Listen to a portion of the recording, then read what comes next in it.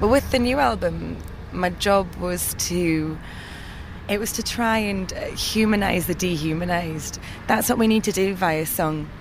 Is we need to take individual stories and tell those. And so Mother Fighter is about this amazing woman named Ragda.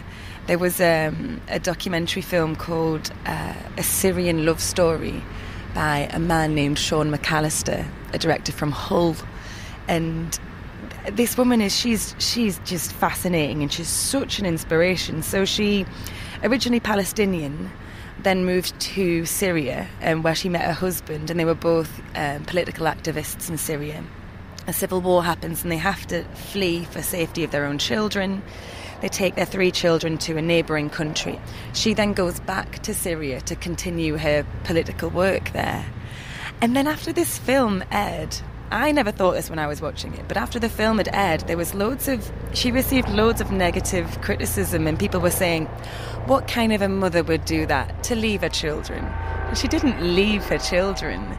They were in the safety and care of their father. And in fact, what she was doing was the best thing a mother can do, is fighting for her children's future. And so I include in the lyrics a few things that she says during the film. She mentions like their olive trees that she has on their land. So I sing about that. And it's her talking to a child and explaining why she did what she did and why she had to. And so it's saying that, one day I want you to come back, but when land is as calm as the sky.